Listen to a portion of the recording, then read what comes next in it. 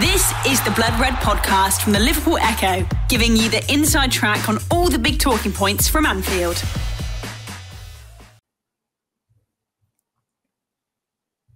Hello and welcome to this week's episode of Analysing Anfield, your tactics and analytics podcast, courtesy of the Blood Red channel. I'm Josh Williams and I'm joined by Mo Stewart. Mo, how are you getting on, mate? Not too bad. Another week closer to the season, so everything's kind of ramping up. And although that does mean that the tension is high as well as the anticipation. So every little move or half move or non-move seems to be drawing a lot of attention. It does, yeah. It's a good point. I think it's very much like we're approaching panic stations, aren't we? It feels like as soon as you concede one goal in pre-season, everyone's like, the defence is terrible and all this stuff. So it's insistent, to say the least. And today we've got plenty of different talking points to go through. Different ends of the spectrum and all that stuff, really. But where should we start? I think we'll start with, I suppose, a relatively surprising transfer link. Mo, we've got a choice here, mate. Should we play it like we've seen him play? No. I owe it all to our Analysing Anfield listeners to be as truthful as we possibly can.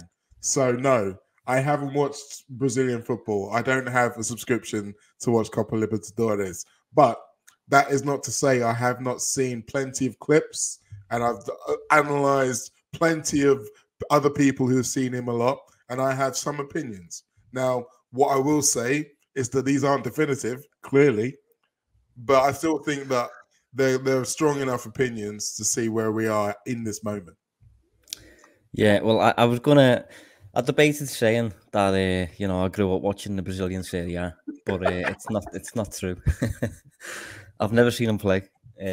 All that is, I hadn't seen him play before this week. He was not on my radar at all.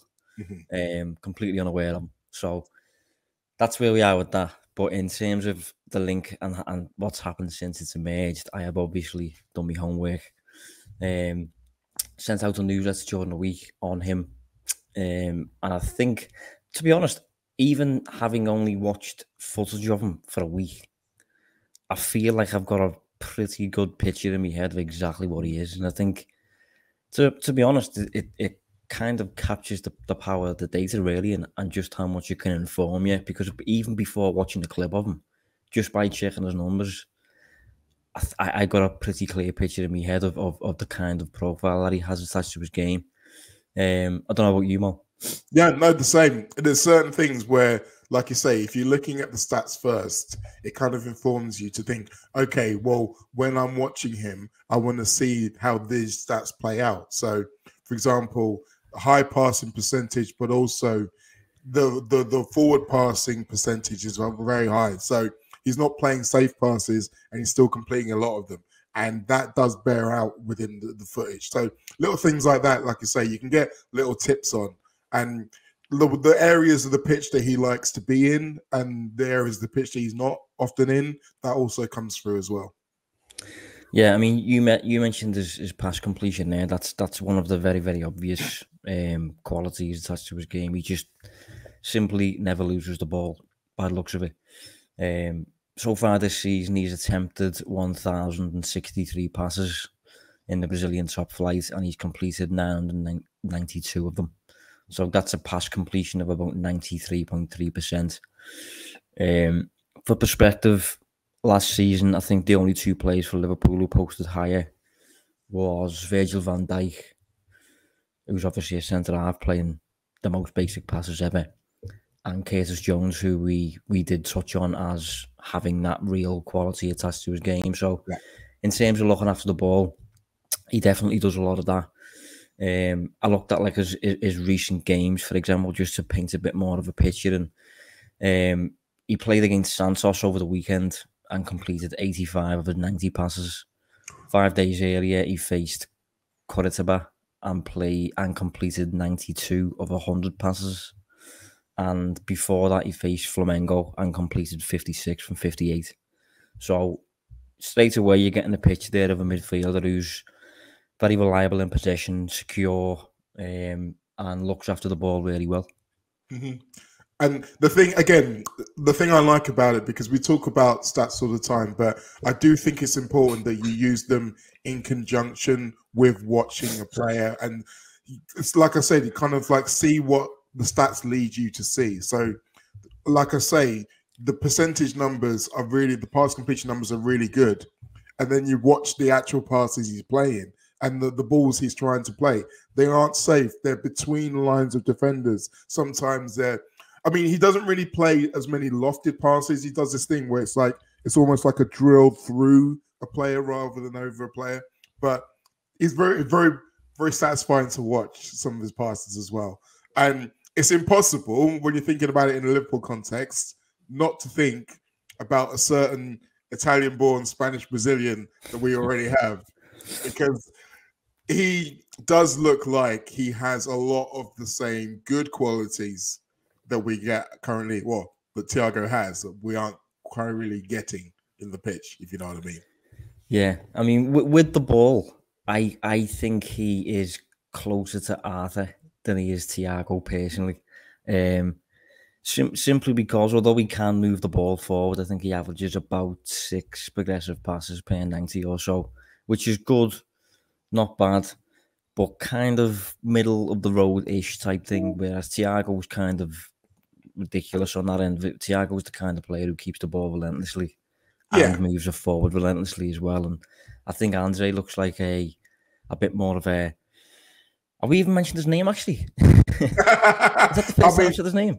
To be fair, I think most people know who we're talking about. But yeah, I'm not sure we did. To be fair, I might as well say it now. For those who aren't aware, we're getting linked with a lad called Andre from Fluminense in Brazil. Should have said that earlier, but yeah, he looks like a proper pass master in terms of keeping the ball. And in terms of Stardust, I see less of it personally. I don't think he's particularly inclined to add Stardust to your game in terms of passes and that. Nothing. Yeah, he's not like a bad passer and like that, and in terms of like, offering nothing or anything like that. He can add value if he wants and things like that, but he's predominantly focused on ball retention from what I'm seeing. Yeah, I mean, I've watched a different YouTube highlight package to you, but I do think he has got some of those big expressive passes in his locker. Again, I think the thing to remember sometimes is what he can do versus what he's being asked to do. And when you are thinking about a team, particularly a team like Fluminense, who do drift between double pivot and 4-3-3 from what I've seen, then he's not necessarily going to always have the responsibility to play those more progressive passes. Whereas I think if you're looking into a Liverpool side, if he's playing, for example, as a left side of 6 alongside Trent Alexander-Arnold, then possibly the same thing is true. You're only going to need him to do the more regimented fight. But even within that, a great pass doesn't necessarily have to be one where he's hitting it 50 yards between 3 people. A great pass can be one where he's hitting it 10 yards between 2 people, and he's hitting it in such a way that the person receiving the ball doesn't have to think about what he's going to do with it. He already knows. And it progresses the move that way. And those kind of passes, those kind of like you say, a tempo controller, that's what he looks like. And that's what I think this team is going to need alongside some of the other attributes that we've got. Yeah, controller is how I would define him. He looks like an absolute signature controller to me, based on, looking at the fact that he never loses the ball. And in terms of his touches, he averages more touches per 90 than any midfielder in Brazil at the minute. So he obviously gets on the ball a lot.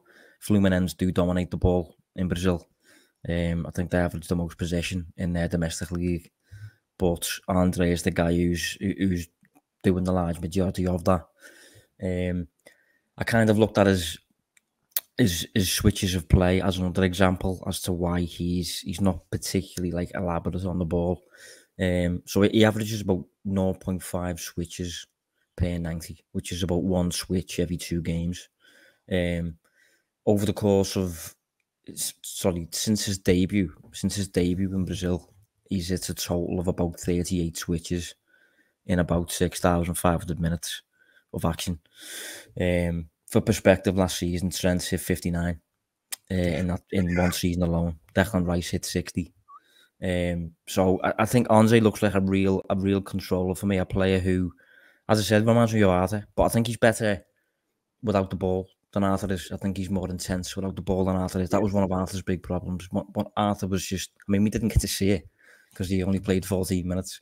But if we did see it, he was a controller who didn't really like to run.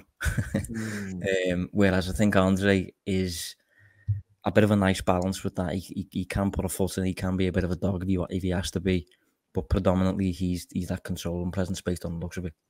Yeah, I think some of the word is that maybe he can be a little bit too aggressive in some of those ball-winning tactics, which he'd obviously have to temper if he came over here. But he's still 22, so and it's only really his second full season. So he's still got time to learn and develop those things. I think he's a really exciting talent. I think the idea of getting him in the building while Thiago is still around to maybe help develop and improve on his game, I think is a really, really enticing prospect. But, I mean, even aside from all of the actual tactical aspects of him as a player, the fact that we are going direct to the source, as it were, as opposed to buying him after he'd spent a year at a Fulham or a Wolves who were also interested in him previously, is fascinating. What is determining this change? Is it finances? Are we looking at trying to get a player cheaper so we can spend more money on some of the other talents? Or is it simply just a more of a trusting of the league out there to know that they don't necessarily need a bedding in period in Europe before we go for them? I'm fascinated by that part. Yeah, that is interesting, and that's part of the reason why I just completely have not looked at him because I didn't think he would end up on my radar. I thought he'd come to Europe first, which is just what usually happens. So that's kind of how he slipped under the net a little bit, but it is interesting because we've touched on. I mean, for me, he's not really a number 6 anyway, but no. we have touched on kind of how limited the market is for those kind of players a little bit, and I do wonder if this is just a case of Liverpool looking at the options available, and almost just kind of being a bit like, we don't really like any of them, and then as a result of that, you look a little bit further afield and you get to South America and things like that. And I mean, there's a lad playing for Boca. I think he's still playing for Boca, called Alan Varela, who's I think he is a bit more of a destructive type. Yes. But he looks to be on the verge of, I think it's Benfica that he's signing for only about 10 million euros or something like that. But it's interesting that we'll be talking about him next year then. yeah. But it's interesting that we're talking that we're getting linked with Andre instead, who is, as I said, more of a controller than a destroyer. Liverpool just seem to be building the most offensive squad ever, and like just not considering anything towards like what happens when the ball is lost. You know what I mean? Yeah, it's strange because sometimes you think about the priorities of a transfer window, and when you need to do lots of things, the things that you think are more important in terms of the team necessities should be the ones that are done first. But sometimes it's the nature of the deal itself that determines which one goes first, whether it be price, whether it be ease of getting a player, negotiating with the selling club, etc., etc. At the moment, it feels like we're kind of caught between both those stools, and therefore we're kind of in stasis, which is not a good place to be at this stage of the season. So obviously, I assume and expect that those conversations are still going on behind closed doors, but it might be that there is still, especially now that the number one target in defense has come off the board, there may still be some discussions about how many players, as opposed to just which players we bring in over the course of this window. Yeah, well, I think it could just be a case of like Klopp base. I think initially, if you look at like last season before, and that, I think Klopp has had a real like variety of midfield options at his disposal. Now, a lot of them got injured too often, and a lot of them got to a point where they were kind of over the hill. But if you look at like profiles, he kind of really did have a mixed bag in terms of like, there's your controller, there's your kind of dribbler, there's your progressive runner, your third man kind of player, there's your destroyer, and all that stuff. And I think, obviously, if we're losing Thiago next summer, there's your controller kind of replaced.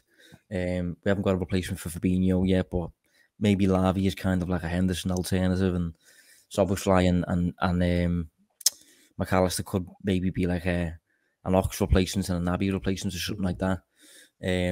So maybe that's where it's coming from, but it is interesting to see his link with this player because, as I said, he's not a Fabinho replacement for me, and he's from South America. So it is interesting, and I do think this is probably one, just as a guess, I think this is probably one that's going to happen in January if it does, simply because Fluminense, they're currently in the middle of a season now, so that they obviously want to keep one of their best players. But that would mean we go from now to January, probably with our current options plus Romeo Lavia, which would be a bit of a risk, but I suppose it's only 6 months at the same time, so it's a risk. It is. It's undoubtedly a risk, and one that, I mean, maybe they are looking for more, because obviously this is the thing. Andre, as I say, if you're looking at profile, I still think that in the squad we've got at the moment, he is closest to Thiago, as you said. So the idea of signing a replacement for Thiago before we sign a replacement for any of the 5 midfielders who actually have left, it's kind of hilarious. But at the same time, it's like, it makes me think that they are still trying to do more than just Lavia now and have him for later. Like, so 3 additions over the next 12 months as opposed to just those 2. That still makes sense to me, because if you look at it, matching up minutes, even if you're saying McAllister and Szoboszlai are going to be just as reliable and just as durable for us as they have been for their previous clubs, if you're going to say that Curtis Jones is going to increase his output from, I think he only played like under 1,500 minutes last season, so he's probably going to increase that dramatically. Just with Fab and Hendo alone, it was over 6,000 minutes of football last season they played. A lot of it together. So it is a case of, even in the best case scenario, obviously I've not mentioned Stefan Bajcetic. He's in the Curtis Jones category of maybe matching at least or increasing his minutes. It's still an imperfect solution. And Joel Rabinowitz wrote a really good piece a couple of days ago talking about Liverpool leaving themselves short. And this would be the 3rd summer in a row that's happened. If you go back 3 summers ago, when Lovren left and we didn't replace him, and then obviously the centre-back injuries happened and it was all crazy. Then obviously Gini left. He wasn't replaced until a little bit after with Thiago, but then obviously we replaced him with a guy who was never on the pitch. And then obviously last summer, where we were holding out for our dream midfielders, didn't really get anyone instead, and we saw what happened. So I'd like to think that Liverpool will have learned from some of those errors, but it doesn't really seem like it. It maybe seems like that it's not so much that they see them as errors, it's just they see them as that's their way. That's their way of doing things. We want to make sure that we got the right person, and we're going to do all of our due diligence. And if it means missing out, it means we're more comfortable finding solutions from within, which is all well and good, but it takes away your margin for error. And we've seen, even though we've got most of the injury-prone guys out of the building, that doesn't necessarily mean that we're going to be scot-free. Like, we need to have a little bit more wriggle room in terms of if bad things happen. Because, guys, I hate to tell you, bad things are probably going to happen. Well, I suppose one of the ways in which you can kind of address that is by you don't necessarily have to get in bodies, but as long as you get in players who were available a lot more often than the lads we had. Szoboszlai doesn't miss games. McAllister doesn't miss games. And again, if we're touching on Andre, he looks the same. So far this season, I think Fluminense have played 16, 17, 18 to one of them, and he's played 14. He started 14. Last season, he started 34 out of a possible 38, I think it was. Played over 3,000 minutes in the league alone. So he looks like a player who's going to be available a lot. Mm-hmm. Lavia is still only a kid, and last season I think he started 24 Premier League games, but as far as I'm aware, at least so far, I don't think he has any injury concerns attached to his profile and like that. So I think I wouldn't. How many lads have we lost? We've lost a fair few, you know. I think five, yeah. All midfielders, unbelievable. In one summer, mate, to lose Henderson, Fabinho, Naby, Milner, and Ox, all in the same summer. It's bad management, mate. Whisper it, but it's bad management. I know, and again, it's in some ways you're correcting mistakes of the past for some of the guys who should have gone earlier, and again, you can say that to a certain extent they haven't planned for it in the way that Henderson and Fabinho departures have kind of been sprung on us. But the fact is that it's still largely our doing that we're in the situation where 5 guys can leave in one summer. So you have to kind of take that on board, and as I said, learn the lessons. And at the moment, it's hard to say that we are doing that, because I understand it slightly from Klopp's perspective in that you've got guys like Thiago and Bajcetic who aren't going to be fit for the start of the season, but will be fit maybe a month into the season. So he's thinking, well, obviously my squad's going to look much different between now and September the 1st anyway. And he's still, I believe, reluctant to go with a big squad, the kind of squad that as I said, would kind of give you that wiggle room for bad things going wrong. I still think that Klopp's kind of reluctant to do that. So it remains to be seen. But I think the stuff with Lavia at the moment, where we're kind of, tripping over ourselves, trying to squeeze a little bit extra out of it, it's a little bit unseemly because, as we said, the time pressure, but without knowing the reasons behind it, it's hard to kind of be hypercritical or as critical as I sometimes want to be. Yeah, that is just a strange one, to be fair. I mean, I think we've made 2 bids so far and they've both been rejected pretty quickly, and we're probably just going to end up paying the full amount, I assume. And as a result of that, getting them in later than we could have initially got them in. So it is slightly weird, like. But yeah, I mean, if we round up on Andre, as I said, he's kind of like very much a controlling presence. Never really ever leaves the middle third. Based on what I've seen, very much a middle third player. For that reason, maybe he could be a bit of a holding sitter, a little bit. But my only concern with that is, again, I don't think Liverpool have any real destructive type in the team. And I think if you look at the 11 that Klopp would pick, for example, the only players in Klopp's first choice 11, if Andre was to join, and to be honest, even if Lavia was to join, really, when you think about it, the only 2 lads who actually want to defend would be Van Dijk and Konate. I think everyone else just wants to go and bomb on and create and be expressive and, play with the ball and that. And that's at the minute, I think that's my biggest concern regarding Liverpool, just the kind of lack of balance. And if you've got like a bit of a scale here, it feels like we're really top heavy at the minute. Yeah. I saw someone actually compare. I thought it was a good shout.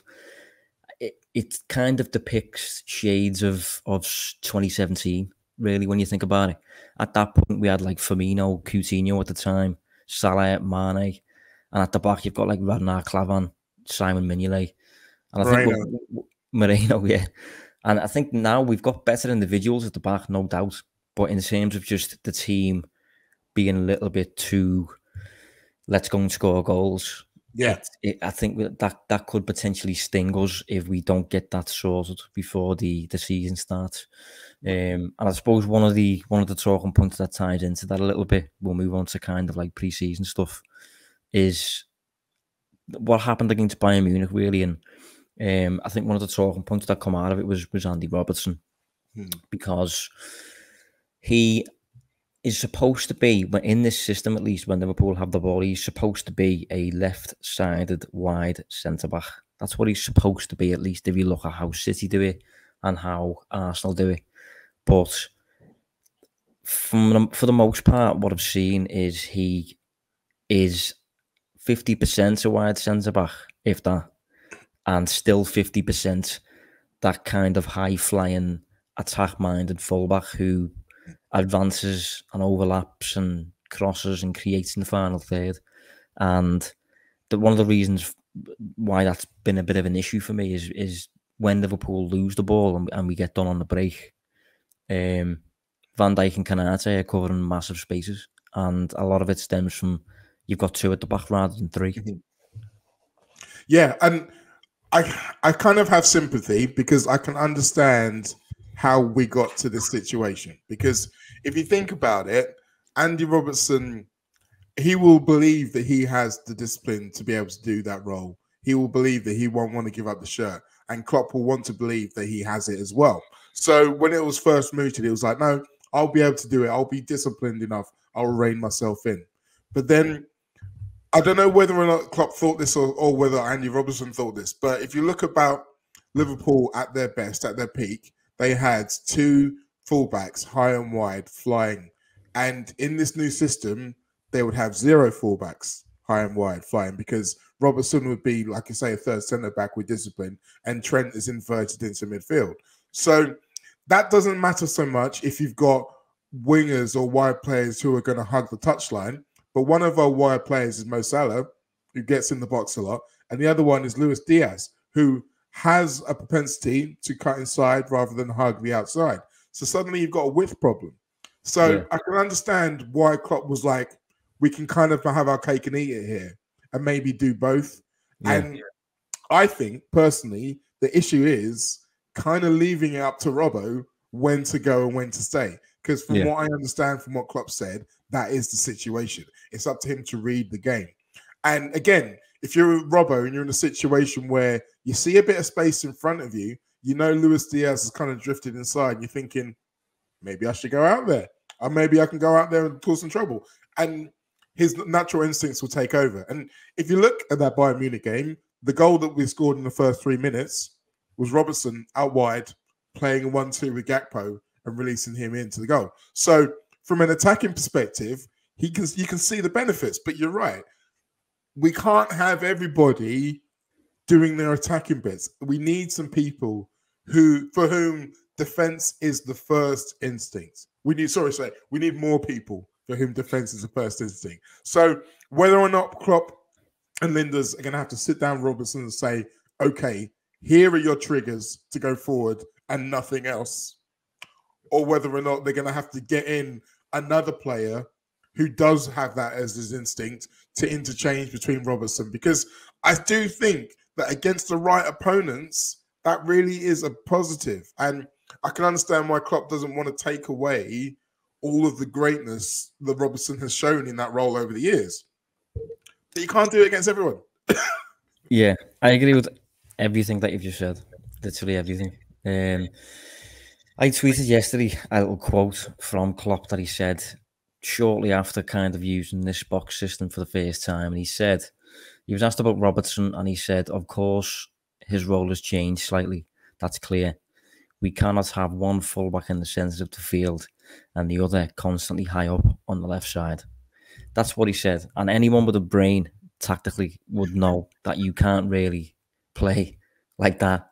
But I don't know if it's positive results, decent performances. We haven't. I mean, I think Bayern Munich was our first loss with this system, and it was still only a friendly.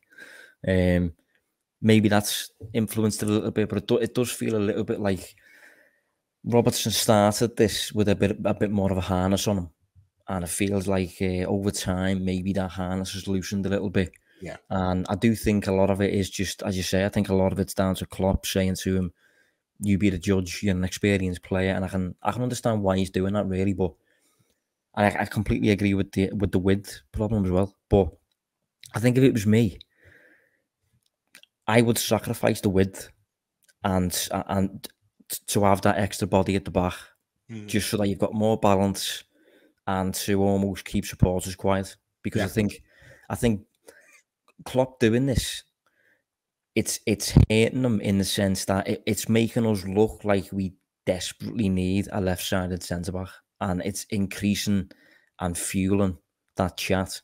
Whereas in reality, in my opinion, we just need our left-sided centre-back to stay. He just needs to stay, at least.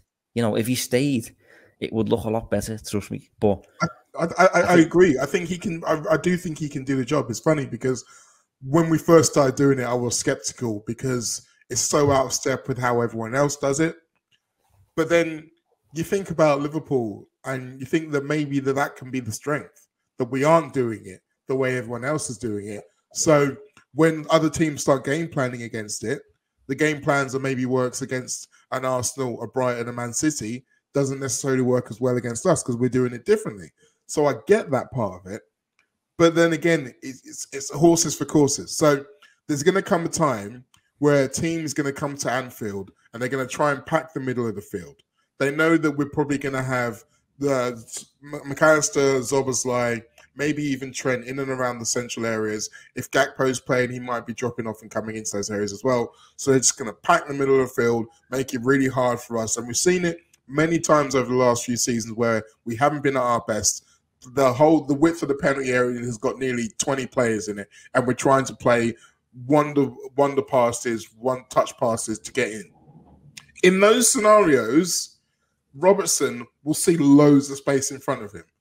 Then you can say, okay, maybe you can utilize some of that space, but we still need to have a plan to cover. So if in that sense, if that is the case, then you say to one of those central guys, okay, you need to drop back 20 yards to make sure if there's a counter-attack, you can get into position. So there's times when you can utilize it. But like I say, you just got to be smarter about when and against whom. Yeah, I also think it just makes less sense him doing this overlapping at the minute when our number 6 is Curtis Jones right now. So in terms of if the ball is lost, we just have less of a safety net. We don't have that fire extinguisher in the team. It's Curtis Jones who's doing his best. It's not his fault, but he's not he's not a specialist in that sense. So just again, considering, I know we're only playing friendlies by the way, but just considering that, just Robertson, just stay back for now. And if you look at the forwards we've got as well, like so, if you mentioned the width being like an offensive problem, I think it would be an offensive problem in certain games or whatever. But if you look at the forwards we've got and the creation that we've got in that team as well, you'd like to think that if Robertson didn't bomb on as much, we'd still find openings and we'd still find a net enough to get positive results and things like that. So, yeah, I just think right now it's not helping anybody the amount of overlapping he's doing. I think in the situation we're in, I think you have to be smarter, and hopefully that would have been the chat in the dressing room or maybe on the training ground the day after the game, because again, when we think about this new system, apart from the second half against Arsenal where it was born, we haven't really played that many good teams against it. So there was still not as much data on that. So maybe you can understand why they're still kind of working it out, thinking, well, maybe we can get away with this, but no, we couldn't. But to be honest, like that was all a fascinating part of it, the Bayern game. But I only watched the highlights, I have to confess, go Jamaica. But you look at the goals that we conceded, and they were all very much in the Joel Matip / Ibu Konate area. And obviously the fourth goal is a little bit of an anomaly because he smashed it in from the, like, it's literally taken one bounce over the top and he smashed it. But if we are going to be playing this system and we are going to be playing it at a time when we're maybe rotating players, we're still at the point where not enough, the system doesn't suit enough of us. So like I said, it suits certain opponents and certain situations. It does suit certain players in the squad much more than others, which again shortens your options when it comes to rotation. Because, like, I don't want to go full scale on Joe Matip because the thing about preseason games is we don't know what else they've been doing on that day. So they could have had another training session previously. So he may not necessarily be in the peak physical condition you'd expect him to be on match day. But if you look at that game and you think about the wide open spaces that he has to cover, the pace that he no longer does have, and you just think that any manager worth his salt is just going to be like, play over there, play over there, play over there. Yeah. And we can't do that. So are we going to have to accelerate our transfer policy, or are we going to have to say, look, we have to mix and match with the systems? And I think the latter is really what we're going to have to do. We haven't seen much evidence of that, but maybe the reason we're seeing this box system so much is because it's the new one. So they need to get the reps up with that. And maybe behind closed doors, they are still playing the other system, the more traditional 4-3-3, which would allow someone like Matip a little bit more protection. So he's not got to cover quite so much of the pitch. But it is worrying because, again, it just means that, okay, we've got a little bit more to do. And I look at some of the other teams. I think particularly the teams who we are really fighting with, and that's Manchester United, Arsenal, Newcastle. Arsenal are definitely more of a solid team right now than we are. They've got every area covered in a better way than we have. Manchester United, that's still an argument for debate, but they're getting there. Newcastle, they'd probably say the same. I'm not quite as convinced. But we're in a situation where these are the teams we're fighting with. So it's all well and good thinking that we can kind of get around this and we can get around that. Like I keep saying, we don't have a large margin for error at the moment. We need to build up some of that. Yeah, see, I have big thoughts on this really because I think a lot of people are blaming the system and suggesting that it's the system's fault. We need to bend the system. We need to go back to 4-3-3 and the players aren't suited to it and all that stuff, right? But I think for me, I want Liverpool to play the actual system. That's my concern. We're not playing it, but we aren't playing the actual 3-2-5 because Robertson is doing so much offensive work, leaving his defensive partners exposed a lot of the time. Salah and Diaz or whoever's playing on the left are not specifically holding the width as much as they really should do. We're still kind of playing at times with a 9 who's a bit more of a false 9 than a lad who threatens him behind. And it's in terms of like the profiles not fitting the system. I do agree to an extent, but again, I think you can tamper that. You can put a harness on that if you just use tactical instructions with the player. Like, say, for example, me. When I play football, right, I am an attack-minded player. That's what I'm like as a player, right? But if you was to play me as a left-back who becomes a wide centre-back when we've got possession, and you told me before the game, stay, I would stay, even though I'm an attack-minded kid. You know what I mean? Yeah. So my frustration is that the way in which we're executing this system is making it look bad, I think. I think we can execute the system a lot better and a lot more effectively. Maybe sacrifice a bit in attack to get a bit more in defence. And then we can make judgments because I think, say, for example, I tweeted yesterday the Bayern game. Obviously, we conceded 4. I tweeted after the game that I think Liverpool would have still conceded 4 with Lavia on the pitch. I don't think it was one of them games where Liverpool conceded 4 because they don't have a defensive midfielder. For me, it was a bit more of a systemic collapse during the game. I would say you can possibly say the Sané goal because there's a break on and the second one. Kirk tries to get into position and he doesn't quite manage it. That's the only time where if you've got a presence in that area of the pitch, it's a bit more difficult. But you're right. And again, I think it's a lot of the time the system, however we play it, would leave the player who's playing where Matip is with a lot of ground to cover and particularly a fast guy to run and chase after, which again brings you back to, okay, well, that player is not necessarily the best to deal with that scenario. So then do you build in extra fail safes? And I mean, he wasn't great a lot of last season, but that was one thing to say about Henderson was that he had that mindset of knowing when he had to drop back and be part of the defensive structure. I mean, again, maybe we just need more players who've got that in mind. I think you're right, though, in terms of playing the system better. I do think that is key, and I think that will come.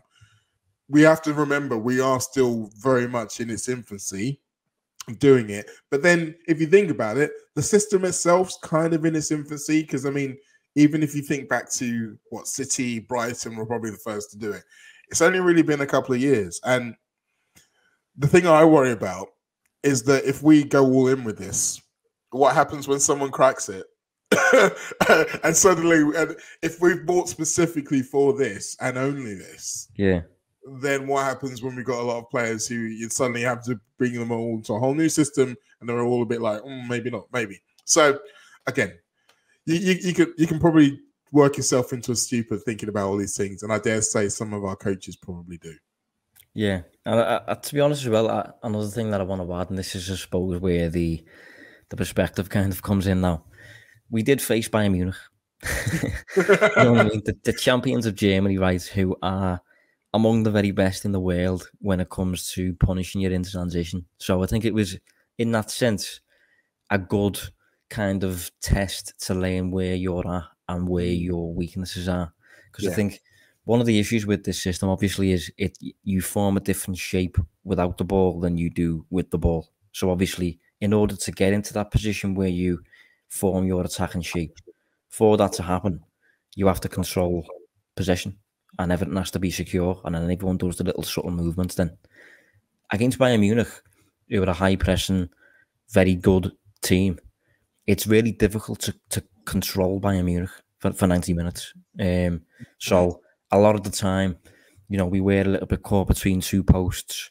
And if you are caught between two posts and you lose the ball against Bayern Munich, they've got Leroy Sané and Serge Gnabry on the break, who are just, they're going to kill you. So, you know, even Chelsea, to be honest, are not that dangerous when it comes to getting punished for not executing this system the way it should be executed. Bayern Munich are a real exception when it comes to this sort of stuff.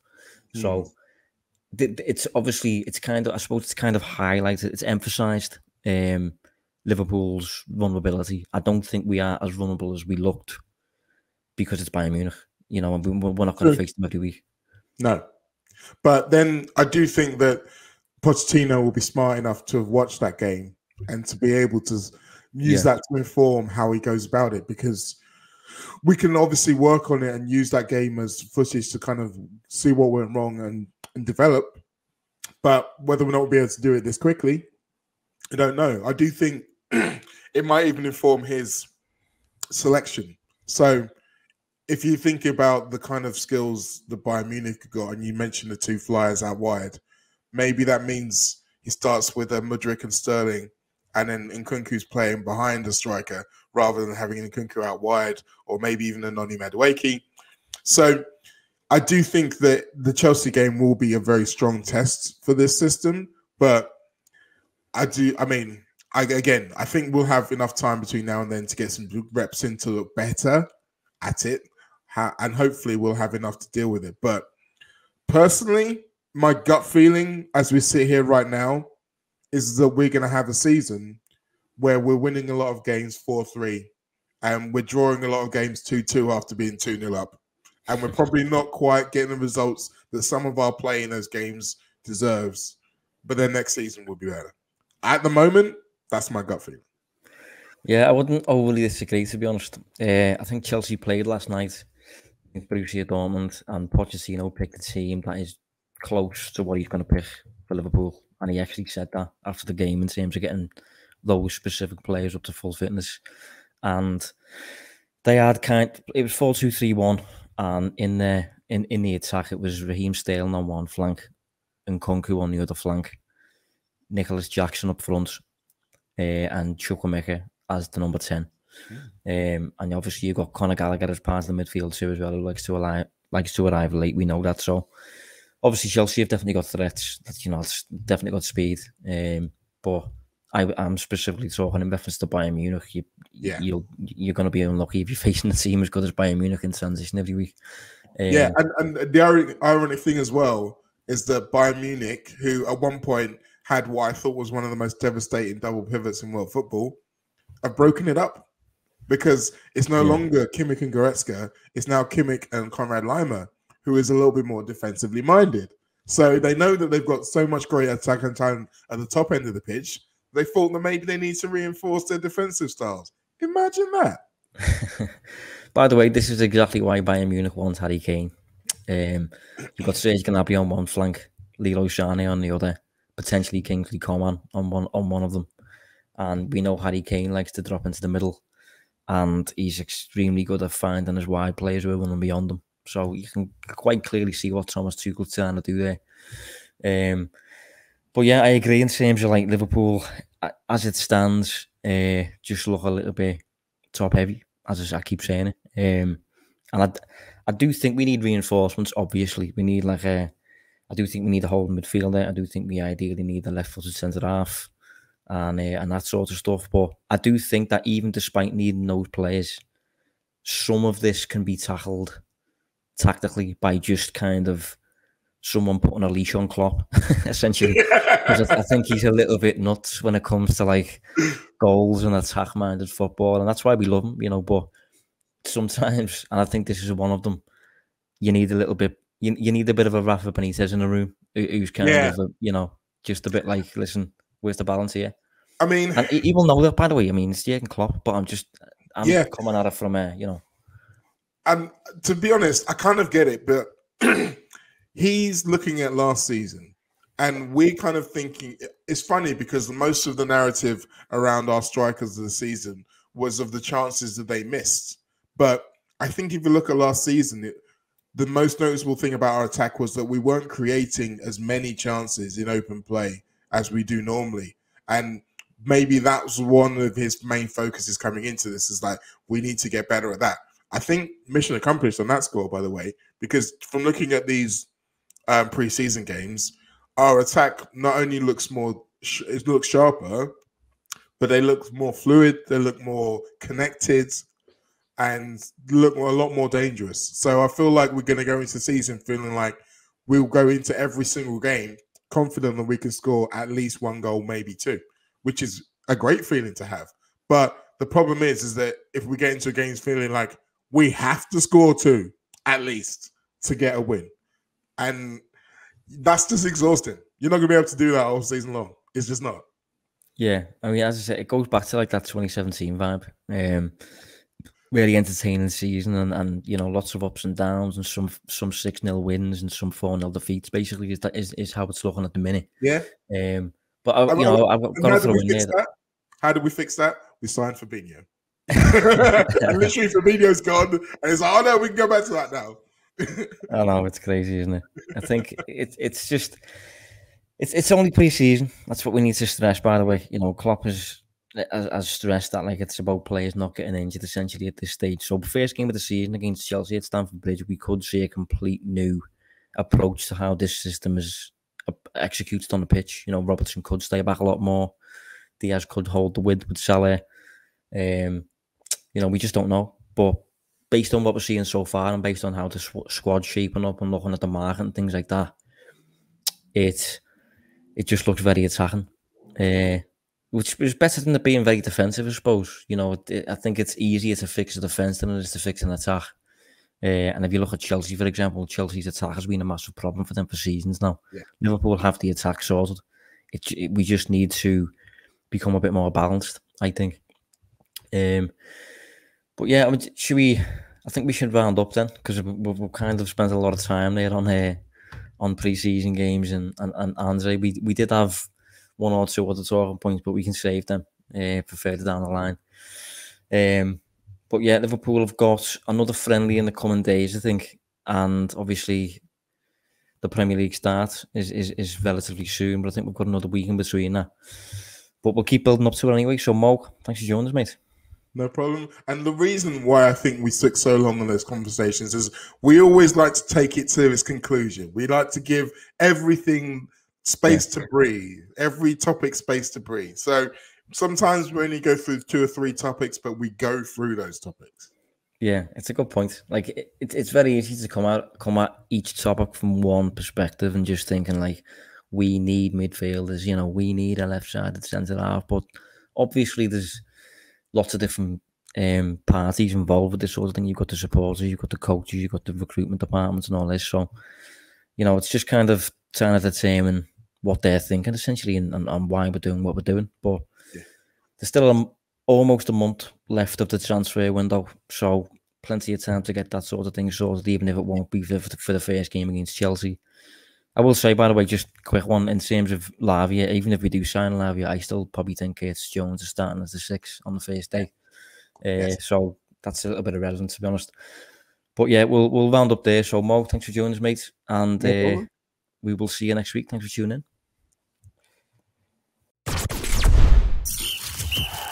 You've been listening to the Analysing Anfield podcast on the Blood Red channel.